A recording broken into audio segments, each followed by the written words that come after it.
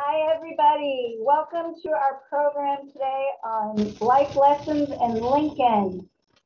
I would like to begin by thanking our distinguished speaker, Dr. Christian McWhirter. And I have to say, when I first started talking to Christian about this program, we were talking on the phone, he sent me his resume, and then I got his picture to use for publicity. And he's this young guy, and he's just so incredibly brilliant and has done so much already. It's just incredible. We are blessed to have him here today to share with us his expertise. So let me tell you a little bit more about Dr. McWhirter. He is the Lincoln historian at the Abraham Lincoln Presidential Library Museum and the author of Battle Hymns, The Power and Popularity of Music in the Civil War. He previously served as editor of the Journal of the Abraham Lincoln Association and as an assistant editor for the Papers of Abraham Lincoln Project. His writings on Lincoln, popular music, and the Civil War have appeared in numerous publications, including the New York Times, Chicago Sun-Times, and the Washington Post. His most recent publication is a Civil War Monitor article on what Lincoln's taste in music tells us about his worldview. He is fascinating, interesting, and accomplished. And without further ado, I would like to introduce to you Dr. Christian McWhirter. Well, thank you for that extremely generous welcome, Susan, and thank you to the McWhirter Center for inviting me today. And thanks to all of you for coming and listening to me. I hope I'm able to teach you a little something about Lincoln's life and legacy. I've certainly had to learn a lot about Lincoln's life and legacy since I came to the Abraham Lincoln Presidential Library and Museum. As Susan said, my Civil War background is as a cultural historian, and I wrote a book on music in the Civil War. But you know, you after you get your PhD, you get out on the job market, and I ended up getting a job at the Abraham Lincoln Presidential Library and Museum, and I've been here for about 12 years. And that, you know, obviously as a Civil War scholar, I was familiar with the Lincoln story and Abraham Lincoln, but I certainly wasn't as immersed in it as I've been since I started working here. And so I feel like I've really kind of come to know, you know, Abraham Lincoln. And I think one of the things about Lincoln, Lincoln is such a monumental figure, right? Lincoln is the most written about American ever to live. He is depending on who you ask, he's either the second or third most written about person, at least in the English language. So he's a huge figure. And as a result, we tend to project certain things onto Abraham Lincoln, which has led to a lot of myths about Lincoln. But I think it also makes him an uninteresting figure when you read about Lincoln. I think we can all find, you know, the core of this talk and what I was asked to talk about was life lessons from Lincoln. I think we can all draw different life lessons from Lincoln, the Lincoln story, from Lincoln's successes and his failures. I think the Lincoln story can speak to each of us in our own individual way, depending on what we, you know, are interested in or need in whatever stage of life we're in. And I think the Lincoln story can also inform us depending on what's going on in the world around us, right? Like, there's a kind of famous phrase among politicians that any like major politician in America has to get right with Lincoln. You know, Lincoln is the small, we're all in Lincoln's shadow. Everyone who lives in America, but especially anyone who tries to be a leader in America is in Lincoln's shadow. And so you have to try to fit yourself into that legacy somehow. So in my time with Lincoln, what's really impressed me about Lincoln and the thing that I didn't really know as much about Lincoln until I started working here and, you know, hanging out with Lincoln every day, was Lincoln as a person who was almost completely self-educated and was completely self-motivated. What's interesting to me about Abraham Lincoln is he's a guy who knew what he was good at and what he wasn't good at, and was always willing to learn what he needed to know tackle whatever was in front of him. So in some ways, we're all aware of this story because one of the kind of central myths of America, which we still argue about whether it's true or not, but one of the kind of central myths of the United States is this idea of the self-made man, right? This idea that in America, you know, anyone, you know, it's self-made man, but now we mean anyone, regardless of their gender, can, you know, succeed based on their own merit, right? That's part of the story of America. It's a story Abraham Lincoln believed in himself. And Lincoln is often held up as like the ultimate example of that, right? Lincoln is a guy who goes from a log cabin, you know, to the White House, right? If you've ever been to our museum here in Springfield, that's the first image you see. When you walk into the main plaza, there's the log cabins on one side and the White House is on the other, right? Whether all that, this idea of the self-made man, like I said, is true or not, or whether it's been more true at different times, I want to push that aside. But I think what you can draw from that story, though, is it's true that Lincoln, you know, really had an amazing journey from his early days to where he ended up. And a lot of that is due to these qualities that I said about Lincoln, that Lincoln is able to, he has this enormous capacity for self-growth. And he never lost it throughout his life. Lincoln never gets, even when he's president, Lincoln is aware of his weaknesses and seeks to tackle them. So that's what I'm going to emphasize today. I'm going to take you kind of quickly through the Lincoln story, but highlighting these moments where Lincoln is faced with a situation where he has to improve himself, and his dedication to self-improvement allows him to do that. But let's start by emphasizing Lincoln's early days, right? I want to be clear. Lincoln is often really sold as a like rags to riches story. I think the rags part of that can be a little overemphasized. There are certainly people living in America who are in greater poverty than Abraham Lincoln when he's born. Abraham Lincoln is born in 1809, and he's born in a log cabin, right? But his father owns a substantial amount of land. His father never really becomes a kind of wealthy farmer, but he makes do. And that's the world Lincoln is born into. So there's obviously people in America worse off. There's people in greater poverty. Obviously, a large number of Americans are enslaved at the time Lincoln is born. But it certainly is not an environment that you expect a future president of the United States to come from. It's a one-room cabin, and he has one sister. They move in 1811. They move to Knob Creek, Kentucky, which is near Elizabethtown, where Lincoln attends school sporadically. Lincoln will later say he in his entire life. When I do this talk in person, I usually trick the audience and I ask them to tell me where Lincoln got his law degree from. And they'll all make guesses, and the answer is nowhere, right? Lincoln had less than 1 year of formal schooling of any kind in his entire life. Some of that schooling begins when he's very young in Knob Creek. But in 1816, his father, partly due to issues involving slavery, especially the slaveholding class's ability to take land from smaller farmers, his father, Thomas, leaves Kentucky for Indiana, and they settle in what is now Spencer County, Indiana. And they literally carve that out of the wilderness.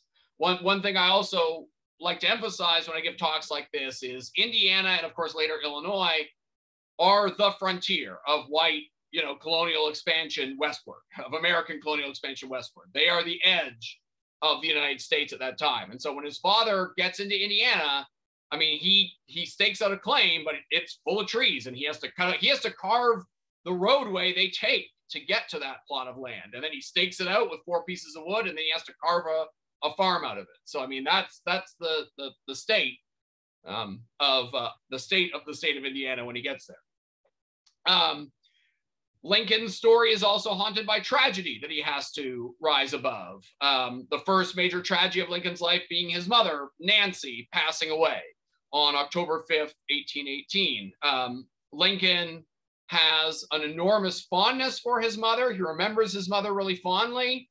In the context of this talk, though, talking about Lincoln and self-improvement, it's worth noting, though, that we believe both Nancy and Thomas were illiterate. So Lincoln's parents don't even know how to sign their name, we think. They might have had some limited reading skills. We don't really know, but they are illiterate people. to give you a sense of what a different time it was and really the frontier life. So Thomas, needs a new wife, right? To at that time, right? The wife is taking care of the household while he's taking care of the farm. Thomas also worked as a carpenter, by the way. So he goes back to Elizabethtown by himself to find another wife, which means he leaves Abraham and his sister Sarah, both of whom are very young. Abraham would have been around 10, by themselves on the farm, and they have to take care of themselves. Thomas meets Sarah Bush Johnson there and marries her. She's a widow. She's already a widow, and they come back, and she describes Lincoln and his sister Sarah. Although everybody calls her Sally. I keep saying Sarah, but everybody calls her Sally. She describes Lincoln and Sally as being almost feral when she comes back to the cabin. I mean, they've been out there, by themselves essentially for a few months. Sarah also appears to have been, not really well educated and mostly illiterate. But Abraham Lincoln recalls her very fondly. Abraham's sister, by the way, will pass away during childbirth, so she won't live to adulthood, or far into adulthood. But they continue to go to school. So occasionally, again, the way it worked on the frontier is these teachers would travel around and basically set up shop near a kind of community of pioneers. And then they would send their kids to school for a little while, and they would learn kind of the basics.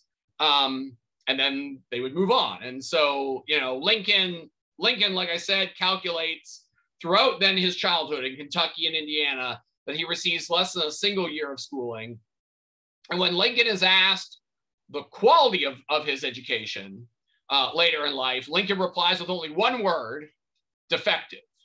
So Lincoln, not only did he get very little schooling, he didn't think much of that schooling. So he remains in Indiana. Again, I'm just trying to give you some context here before we get into his education.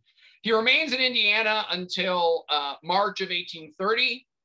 And that's when Thomas decides to move to Illinois. So they get to Illinois. They settle I'm in Springfield, Illinois, by the way, in case y'all don't know where I am. I'm in Springfield, Illinois at the Abraham Lincoln Presidential Library. They settle a little bit east of here. That year, there's this tremendous snowfall. They call it the Great Snow. And so he stays with his parents for a little while, helps them set up their farm. And then the following year in 1831, he sets out on his own. And he ends up in New Salem, which is just north of here. All right, so let's back up then and talk about self-improvement in this context, right? So if Lincoln has less than a year of formal schooling and it's not particularly effective schooling, how does this guy end up being, the author of the Gettysburg Address, right? One of the finest written speeches in the English language, right? Well, one of the ways is his own personal pursuit of knowledge. Several people in Lincoln's orbit. So when Lincoln's in Indiana, he's living with cousins. There are neighbors. I mean, they're a fair distance away, but there are neighbors who know the Lincolns. Some of them take credit for helping Lincoln, but and of course they conflict, so we don't really know. Most of what we know about Lincoln's early life comes from oral interviews that his last law partner did. So that's part of the reason why Lincoln's early life is very fuzzy. Lincoln himself hardly ever talks about it. So we're going from recollections of people around Lincoln. What they say is that Lincoln was constantly, whenever he could carve out time, he was constantly reading. So whenever Lincoln could get his hand on a book from a neighbor, or somehow he was able to acquire one from people passing by or whatever, a merchant, he would read it. And so we get these stories of Thomas is having Lincoln work the field, but like the minute Lincoln's work is done, he's parking himself under a tree and he's reading a book. We know that Lincoln at night, when the family would all go to sleep, again, this is a one-room cabin, which is a little deceptive because there's kind of like an upstairs, and that's where Lincoln and his cousins sleep. But still, it's essentially one room, and there's one fireplace, right? At night, when everybody else goes to sleep, Lincoln would sit by the fire and he would position himself. There's paintings depicting this, and we have a depiction of it in our museum, where Lincoln would like sit and position himself so the fire would light whatever book he was reading, and then he would stay up late and read. And it's clear that, like, whether Lincoln knew this to begin with, he clearly learned as he went that this was Lincoln's way out of this life, right? Lincoln did not want the life of a laborer or a farmer, right? Lincoln wanted the life of the mind. Lincoln wanted to enter the American middle class and get build some kind of professional life for himself. He seems to have understood this fairly early. I think we could also say, in today's parlance, that Lincoln was clearly gifted. Everybody would remark on Lincoln's remarkable ability not only to tackle books, but to remember. Like, Lincoln could quote, Lincoln was never a real religious guy, but he could quote the Bible from memory. He could quote Shakespeare from memory. So not only did Lincoln somehow manage to learn how to read on his own, he just had an enormous capacity for retaining this knowledge. And he's doing this to educate himself. One of the most interesting documents, the earliest Lincoln document out there, is what we call his sum book. And it's ripped up into several pages. I mentioned Lincoln's last law partner. His name was William Herndon. And he came into possession of this sum book. And when he would talk to people who knew Lincoln, he would rip a page out of this book and give it to them, which, as a museum person, just telling that story makes my skin crawl, that he was ripping up this primary document. And so as a result, it's scattered throughout the world now. There's even pieces of it in Japan. But what they are is, and if you ever see these, and we have a project here called the Papers of Abraham Lincoln Project that Susan mentioned I used to work for. They're out of this division.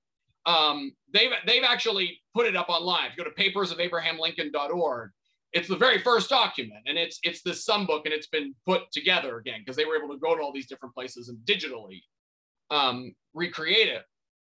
And what it is there's sheets of paper where Lincoln is doing math problems. I can't figure out, like, A, I'm a historian, so I'm bad at math, but B, he's doing math in a way that we don't learn math anymore. So I can't really tell what Lincoln's doing on most of the pages, but it's clear that, like, Lincoln has got some kind of book that's teaching him how to do math.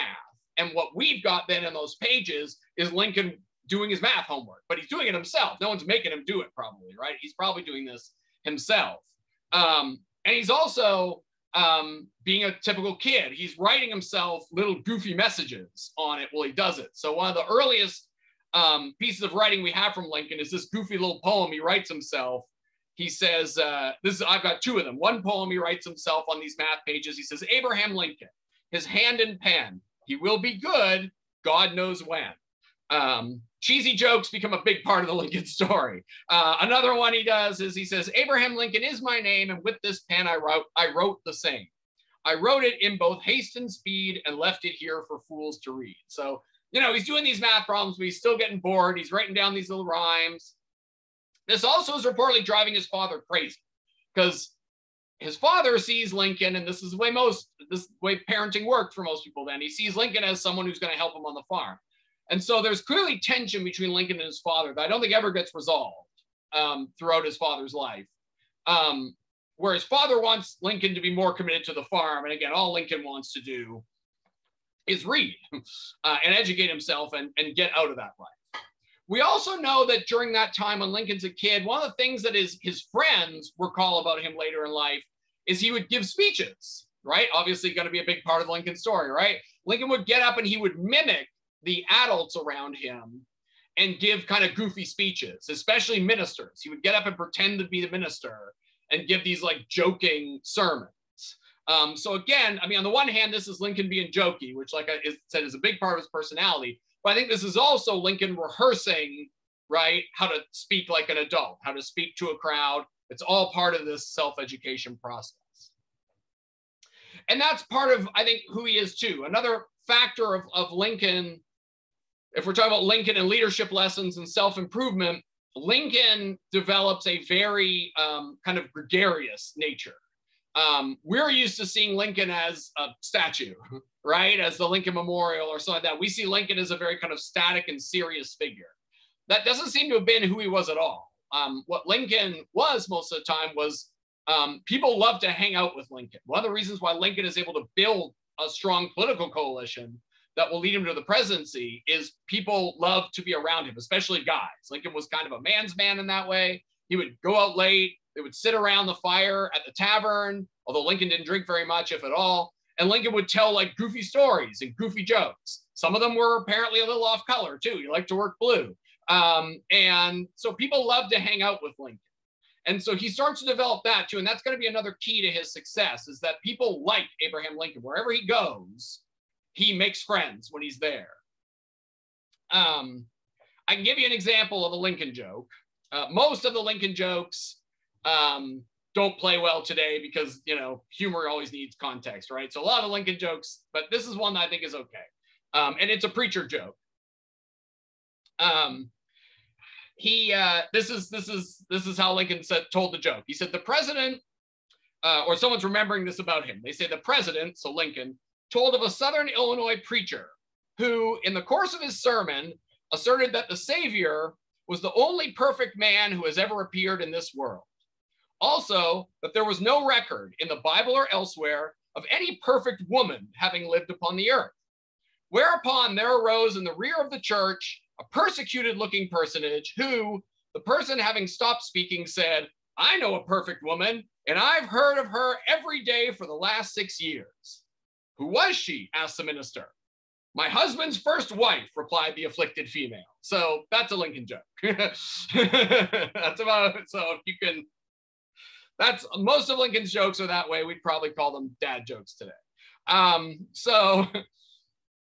So let's jump then to where we left Lincoln off, right? Because when Lincoln goes to New Salem, right, this is a man in his very early 30s. He's sitting on his own for the first time. Lincoln's New Salem story is very much reflects what he's already taught himself now about self-improvement, right? He gets to New Salem. He will later recall that when he arrives in New Salem, he's like a piece of driftwood. He doesn't know what he wants to do with his life. He's kind of through, I won't get into it, but like he knows about this town through a friend. It's kind of an emerging town north of Illinois or north of Springfield. It will eventually blink out of existence. So New Salem now is just a historic site. Only for about 7 years does this town really exist.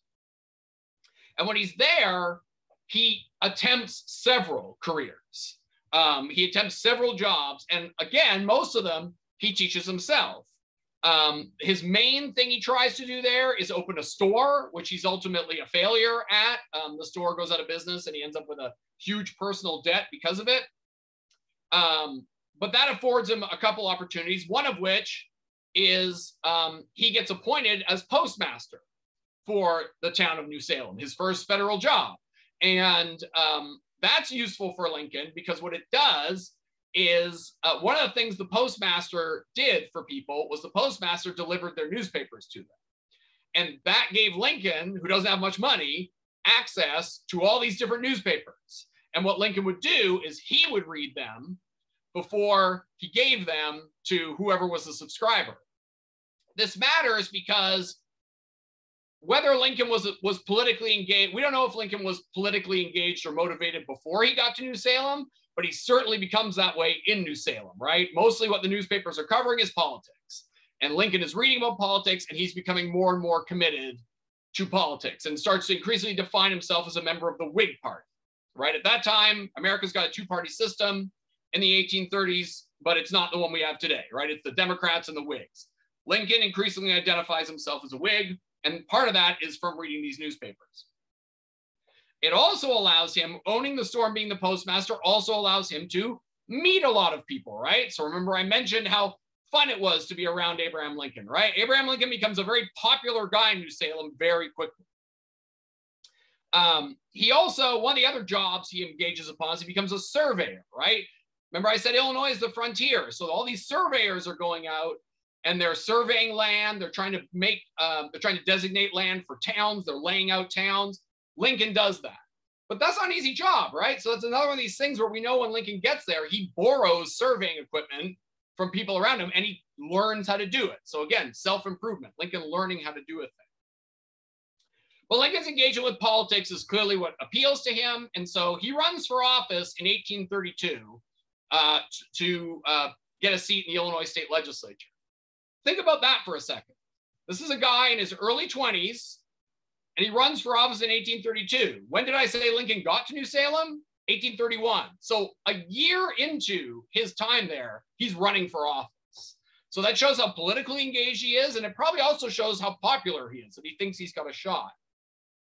In the middle of that election cycle, the Black Hawk War will break out here in Illinois, which is an attempt by a Native American leader named Black Hawk to come back to Illinois and reclaim land that was taken away from him after the Revolution and the War of 1812. And Illinois mobilizes their some federal soldiers, but the state militia gets mobilized to push him back out again. Lincoln volunteers for that war. What that means about Lincoln and indigenous peoples and all that, that's another talk. But in terms of the Lincoln and self-improvement story, it's important because Lincoln gets elected captain of his company. That's the way those militia units worked. It wasn't the most experienced military guy they put in charge. They would just vote for one of their members. So Lincoln is already so well regarded by his neighbors that a year into his living in New Salem, they elect him captain of their militia company. And Lincoln will say throughout his life that that was the most important election he ever won, because it showed the regard his peers had for him.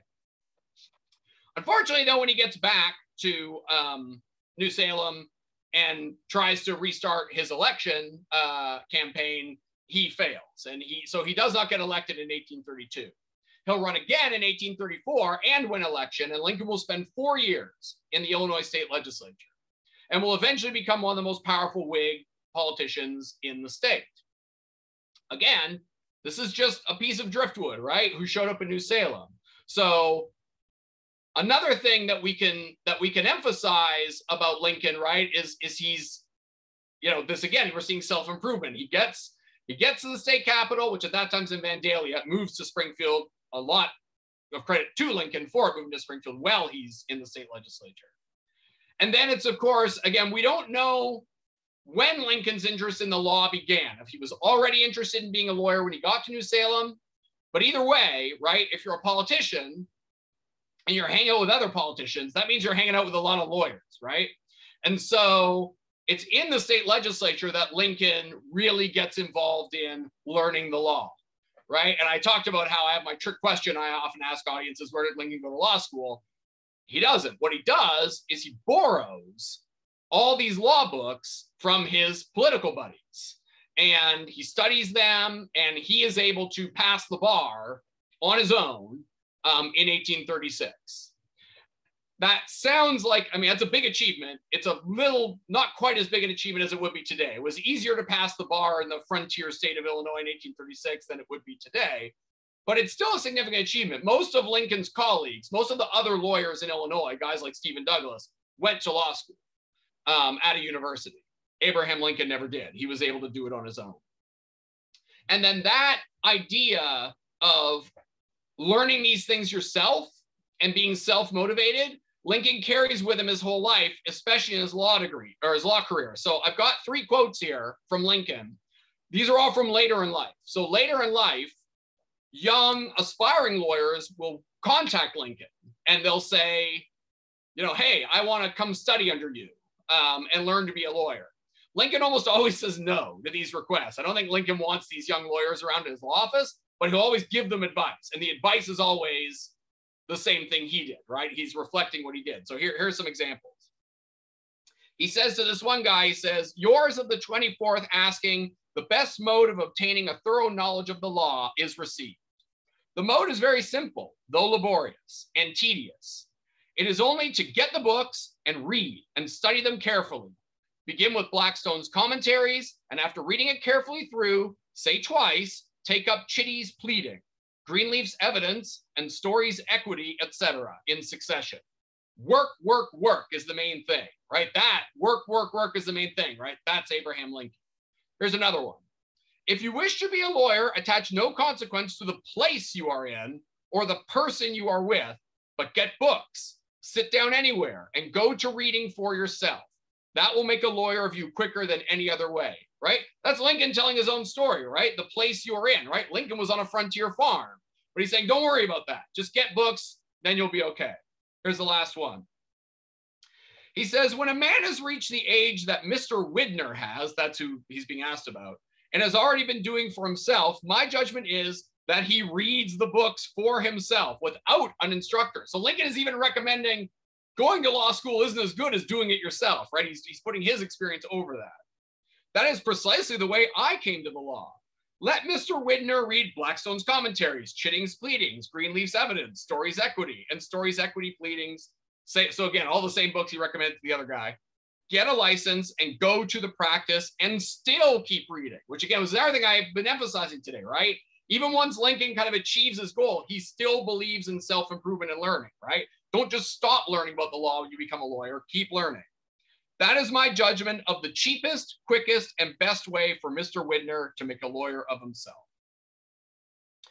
I want to say one more thing about Lincoln's law career and his emerging political career, and that is Mary. Mary Lincoln plays a real role in this as well, because Mary is not from Abraham Lincoln's world. Mary is a very well-to-do, right? She's from a slaveholding, very politically connected Whig Kentucky family. And Mary is basically sent by her father to Springfield to find a husband. And she does with Abraham Lincoln. But like Mary, I think one way to look at Mary, so one thing I want to say right off the bat, so I don't get misunderstood, I'm not saying that this was a political marriage. I think Abraham Lincoln and Mary Lincoln genuinely loved each other, especially in their early relationship. And part of that is because Mary is everything Lincoln wants to be. Mary is super educated. Mary has years of education, which is exceptional for a woman at that time, right? She knows how to speak several languages. She reads Shakespeare. She's invested in politics. Of course, Lincoln is smitten with Mary. That's what Abraham wants to be, right? And so Mary is part of this story as well, because she not only is another avenue for Lincoln to access education, but it's obviously socially a step up as well, that he's marrying into this prominent political family. All right, now we're going to fast forward all the way to the presidency, because I think that's the next major test in Lincoln's life and career. Because Lincoln gets elected president, right?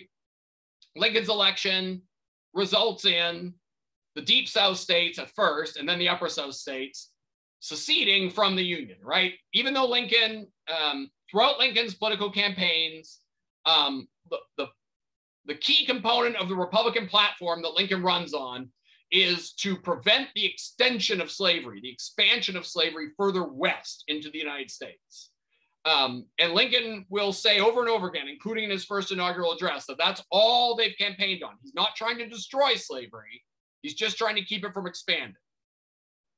Pro-slavery Southerners don't believe this. Pro-slavery Southerners see Lincoln's election and Republicans taking control of the presidency as a fundamental threat to the institution of slavery, and a large number of them eventually decide the only way to secure the institution of slavery then is to break away and form their own country, their own version of the United States committed to preserving the institution of slavery, right? Which they will call the Confederate States of America. Lincoln walks into this crisis, right? First of all, he uses his skill as a lawyer to navigate it, right? If you read Lincoln's first inaugural address, and I recommend you do, the part we all remember about that speech is the end, right? The better angels of our nature and the mystic chords of memory, right? Lincoln's emotional plea to white Southerners to please don't leave. I'm not trying to take your enslaved property away. Please, don't secede, right? But most of that speech is actually a legal argument. It's Lincoln, the lawyer, arguing why A, he's not who they think he is, and B, that secession is illegal. So if they do it, he as president is going to be empowered to stop them. That's mostly what that speech is about. But when I say Lincoln is empowered to stop them, what I mean, of course, is militarily, right? And Lincoln has almost no military experience. I talked about his Black Hawk War service. That's the only service Lincoln ever has, and they see no combat. So Lincoln has no combat experience. He has no strategic experience. He has no tactical experience. And now he is going to preside over the largest war ever fought in the Western Hemisphere. So, right, what do you do with that, right? Well, given what we've learned about Lincoln, what do you think Lincoln does? Lincoln gets to Washington and immediately begins studying the art of warfare. He checks books. He literally does the same thing he did when he was younger, learning to be a lawyer. He goes to the Library of Congress and he checks books out on military strategy and military theory so that he can be an effective commander-in-chief. He, of course, also borrows from the military commanders around him, right? He gets them to help him learn how to manage a war. And he'll have his ups and downs that way. He'll have a rough relationship with some of his major commanders. The most notable example being George McClellan, who Lincoln will put in charge of all Union forces, although McClellan will mostly focus on the war in Virginia. Lincoln and McClellan do not get along, and McClellan deserves a lot of the blame for that, but Lincoln does too. Lincoln doesn't really know how to handle him. Lincoln learns as the war goes on, right? How many times I keep saying this, right? Lincoln, as the war goes on, Lincoln gets more and more comfortable in the role of commander-in-chief, ultimately leading to the very positive and collaborative relationship he'll have with Ulysses S. Grant, which is a large part of why Union victory happens the way it does. I'm almost at 10:40 and I want to have some time for Q&A, but there's one last element of Lincoln being open to self-improvement that I think is a really key component of the Lincoln story that we're talking about more a lot in the public sphere, but not as much as we should. And that is Lincoln's attitude towards African Americans. Because Lincoln's views on race absolutely evolved during the Civil War. Besides his military experience, that's another thing that changes. We don't really know, I don't think we really know still whether Lincoln believed in racial equality the way we would define it today. There's a lot of people ask about whether, a common question that's being asked, especially in the last few years over debates about monuments and things, whether Lincoln was a racist, right? That's a difficult question to answer because we don't really know if Lincoln thought that, like most white Americans at the time, right? The vast majority of white Americans believed that there was a fundamental difference between African Americans and white Americans, right? Whether Lincoln was one of them or not, we don't really know. We know that often the quotes that are used to show that Lincoln wasn't aren't really about African Americans, they're about slavery. And we do know that Lincoln opposed slavery almost his entire life because he tells us several times, and I've got some quotes. In 1854, Lincoln said, "Slavery is founded in the selfishness of man's nature. Opposition to it is in his love of justice. These principles are an eternal antagonism, and when brought into collision so fiercely as slavery extension brings them, shocks and throes and convulsions must ceaselessly follow. Repeal the Missouri Compromise, repeal all compromises, repeal the Declaration of Independence, repeal all past history. You still cannot repeal human nature. It still will be the abundance of man's heart that slavery extension is wrong. And out of the abundance of his heart, his mouth will continue to speak." So again, Lincoln is making a moral argument against the extension of slavery, which, as I said, was a major part of his platform. Around that same time, in the 1850s, Lincoln writes a note to himself. We think it's from the 1850s. It's actually in our collection here. It's one of my favorite Lincoln documents. And this is all it says. Lincoln says, "As I would not be a slave, so I would not be a master. This expresses my idea of democracy. Whatever differs from this, to the extent of the difference, is no democracy." Here's one last letter. This is in 1864. So this is well into the Civil War. It's in April of 1864. So it's a year before Lincoln's death. And Lincoln writes to someone, he says, "I am naturally anti-slavery. If slavery is not wrong, nothing is wrong. I cannot remember when I did not so think and feel. And yet I have never understood that the presidency conferred upon me an unrestricted right to act officially upon this judgment and feeling." That last sentence is important, and this is what I want to get into, right? So notice in all those quotes I gave you, what Lincoln is opposing in those quotes is the institution of slavery, right? He's not saying much about race in those statements. And so, like I said, I'm not sure in 1860, when Lincoln gets elected president, I'm not sure how Lincoln really feels about African Americans. We know from other speeches he gives that he believes African Americans probably deserve the same fundamental rights as white Americans. There's another famous quote from Lincoln that I didn't write down here, where he says, we originally said all men are created equal. We can now say all men are created equal except Negroes. And then he goes on to say, and that will get more and more people won't have equal rights, right? So he says multiple times he thinks Black people deserve the same rights that white people do. Again, whether that means he thinks black people are equal to white people, we don't really know. What we do know is if you look at how Lincoln not only acts, but the policies he adopts during the Civil War, you can see an evolution. When the war begins, as I've emphasized, all Lincoln is saying is slavery cannot extend further westward. Now, the ultimate object of that policy is to get rid of slavery. What Lincoln and other Republicans believe is that if you keep slavery where it is, it will eventually die out on its own. So again, he's trying to get rid of the institution of slavery. But what does he think should happen to the enslaved people once they're free? Well, that's more complicated. One of the things Lincoln thinks enslaved people should do when they're free is go back to Africa or go somewhere else. Lincoln says multiple times that he's not sure that white and black people can live harmoniously together. Now, again, is that motivated by racism? We don't know. It's partly motivated by Lincoln's belief that African Americans are going to be so aggrieved because they've been enslaved for so long that, you know, violence will break out, or that their former enslavers will just be too uncomfortable to live around them and violence will break out. But what happens over time? Well, as the war goes on, right, a couple of things happen. One, the Confederates fight very well, right? The war is difficult for the Union to win. Lincoln originally approaches the Confederacy with kid gloves. Lincoln does not target slavery or freeing enslaved people as part of the Union war effort. But as the war goes on, he'll target it more and more. Part of this is militarily motivated, right? Because he knows that enslaved property is being used to help the Confederate war effort. But part of it is also being motivated by the actions of African Americans around Lincoln and on the ground. African Americans begin to flee their enslavement in huge numbers during the Civil War. They reach the Union Army and they ask if they can be let past the Union lines and help the Union war effort. That tells Union soldiers on the ground, all the way up to Abraham Lincoln, that African Americans want their freedom, right? And that they want to help the Union war effort, right? That starts to change attitudes about African Americans, at least in Lincoln's mind. The other thing that starts to happen is Lincoln in DC. Now, Lincoln knew African American people here in Springfield, but there's much more, there's a much larger African American population in DC that Lincoln begins to surround himself with.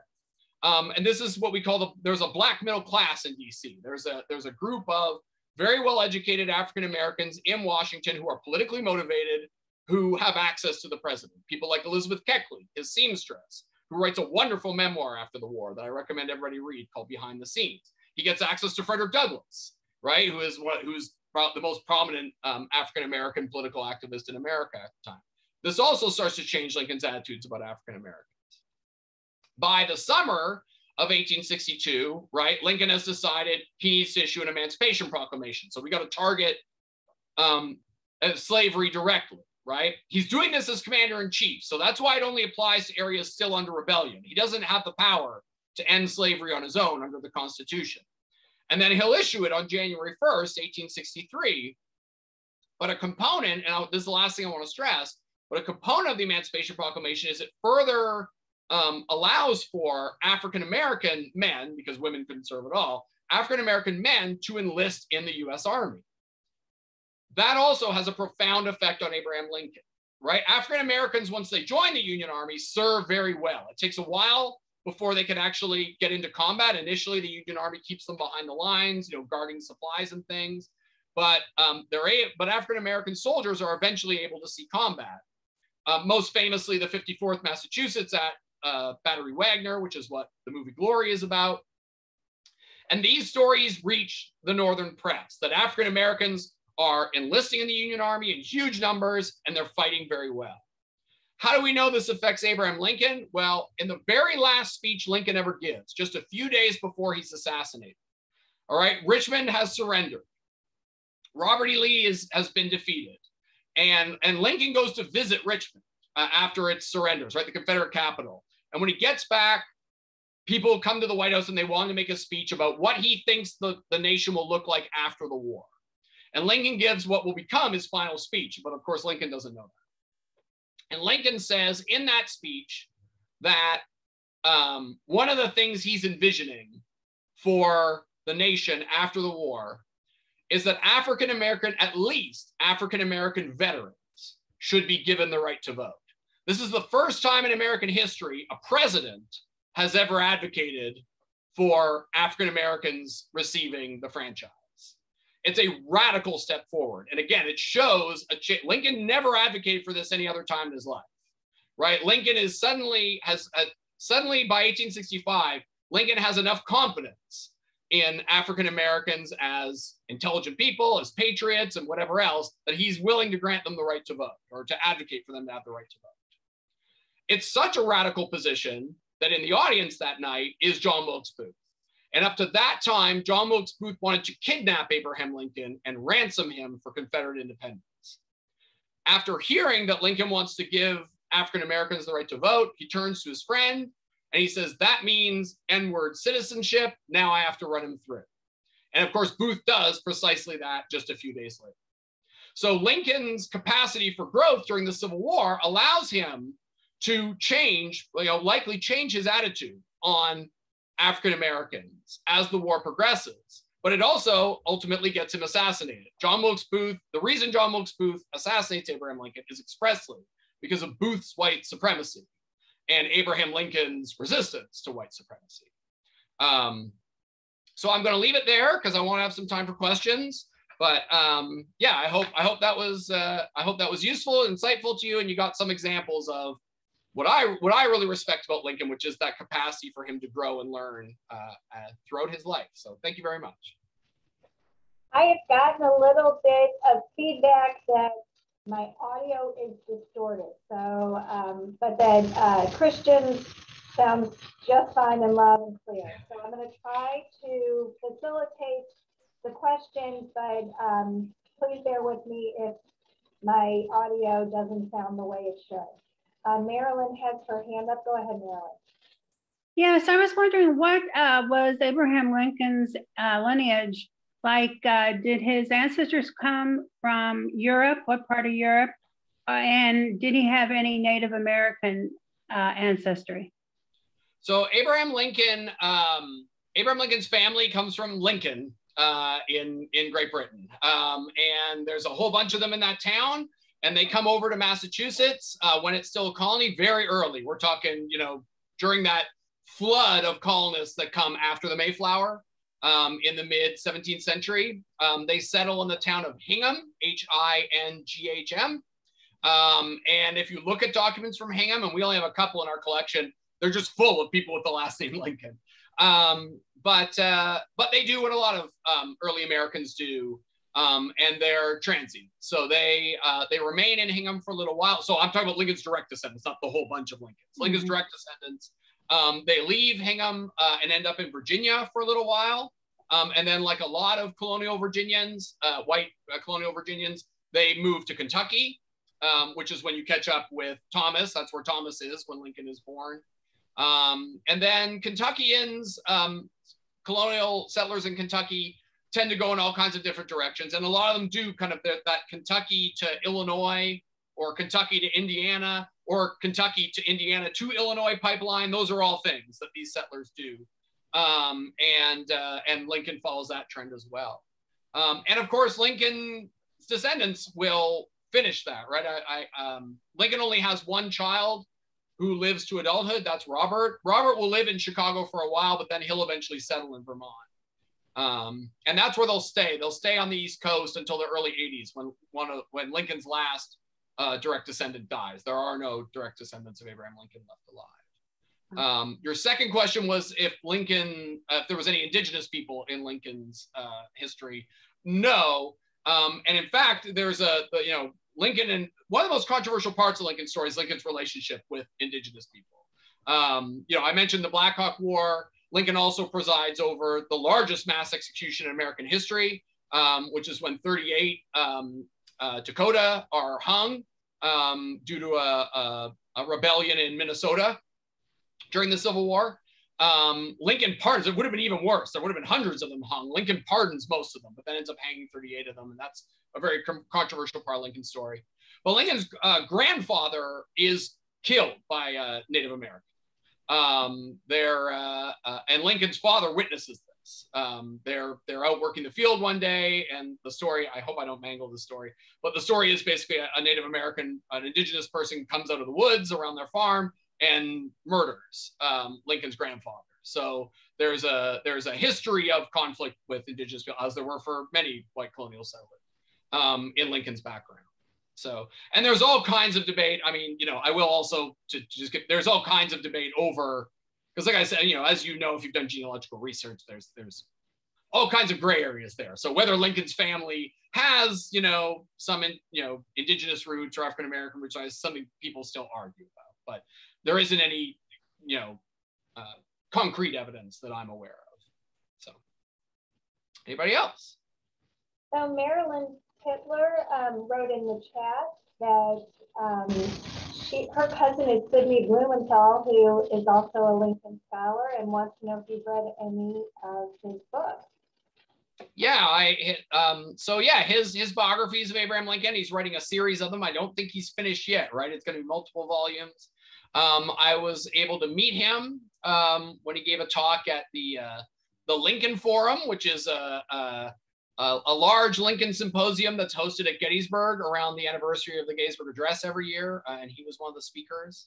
But I haven't corresponded with him to help him with those books directly myself. But yeah, he's out there, and he gave it. Actually, I shouldn't say he gave a talk here as well, but I was away, so I wasn't able to attend that. But he's in our orbit. Yeah, he has spoken twice in St. Louis, and in fact, my dad is mentioned in his book in the early pages as the person who introduced him to Springfield and his love of Lincoln. So that was kind of cool. But yeah. I believe the fourth book is finished, and it was only supposed to be a series of 4, but I think he may be working on a 5th. Okay. Yeah, there's a lot there.